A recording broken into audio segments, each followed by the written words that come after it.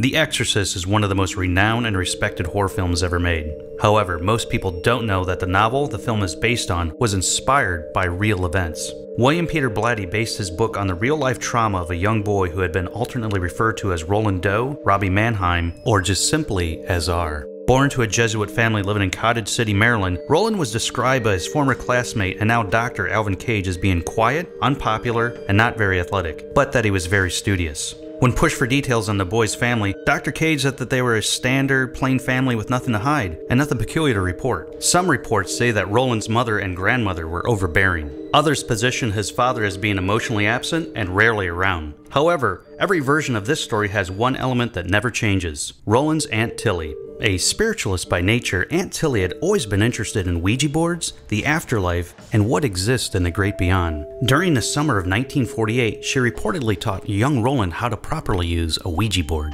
Subsequently, Roland's family began to experience bizarre happenings around their home, such as strange noises, objects moving without being touched, and muffled voices talking. From there, things crescendoed, to family members claiming to hear large groups of people walking through the house, as if a battalion of soldiers were marching together. Dr. Cage is the only person outside of the family to have witnessed something during this time frame. He claims to have been spending time with Roland when the chair that Roland was sitting on started to shake, and Roland was thrown multiple feet away. The family believed that Aunt Tilly and Roland's Ouija obsession had unlocked something nefarious and otherworldly. They confronted Aunt Tilly, and soon after, she mysteriously passed away. Roland became more and more withdrawn after his beloved aunt's death. The boy's behavior would become increasingly erratic. He would shout and scream without provocation. His family found bruises, scratches, and welts all over his body. The boy's family explored all possible solutions. They took him to see medical professionals and psychiatrists, but to no avail. Eventually, out of desperation, they called upon the Catholic Church. The boy was examined by Father Hughes and Father Bober. During their encounter, it said that the boy could not take his eyes off the Bible. In the eyes of the clergy, this is a telltale sign of possession. Allegedly, during his first meeting with Father Hughes, the boy was asked, "What is your name?" He responded in Latin, "I am Legions."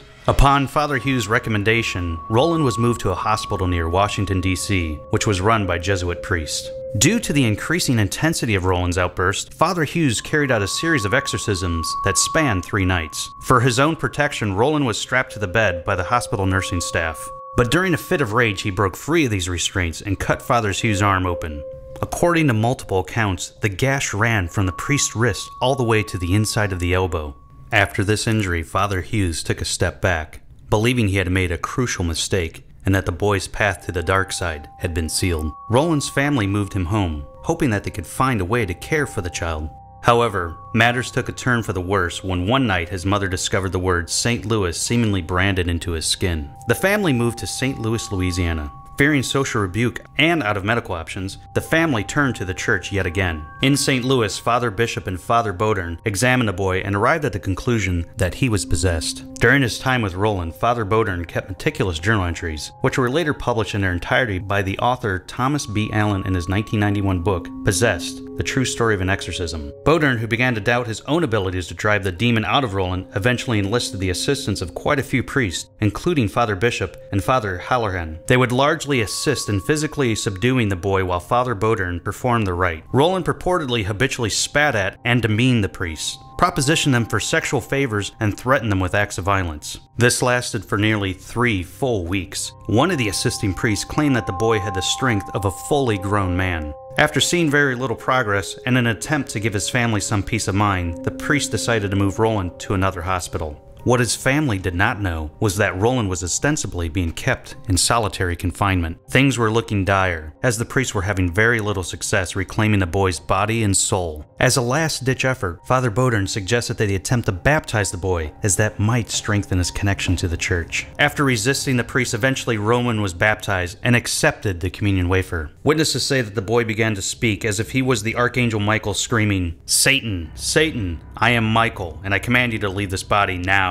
Ultimately, the boy was freed from his affliction and lived the rest of his life in anonymity, reportedly with no memory of what transpired whatsoever. His real identity has never been revealed. Many of the people involved in the case have since mysteriously passed away. However, Father Halloran, one of the few surviving witnesses, lent his perspective on the events during an interview with author Thomas B. Allen. Halloran claimed that many of the events sensationalized in the novel and film were not true to real life. He specifically points to the infamous vomit scene and Reagan's eerie change in voice during the possession as being artificial. Halloran does, however, stand by the assertions that there were numerous haunting events that he could not explain. He witnessed a bottle slide from a dresser across the room and felt Roland's bed tremble on multiple occasions. He also confirmed multiple times that Roland's skin was riddled with marks, however, he couldn't distinguish any words. What's most troublesome, though, was Father Halloran felt compelled to burn the infamous diary account created by Father Bishop, leaving only Father Hugh's diary as an unsubstantiated record. This action left many lingering questions that will now never be answered. Roland's terrifying ordeal has been told by multiple witnesses in diverging ways. The truth of the matter will forever be in question. While the priests believe it was certainly a demonic possession, many psychiatrists have viewed it as mental illness. Others believe it as a cry for attention by a grieving and lonely 13-year-old boy. Each group's summation, however, was fueled by its own confirmation bias. So what exactly happened to Roland Doe? It's been almost 70 years since these historic exorcisms, but no new evidence or credible witnesses have come forward to shed new light on this dark tale. Was it a cry for attention, or was it the call of the devil?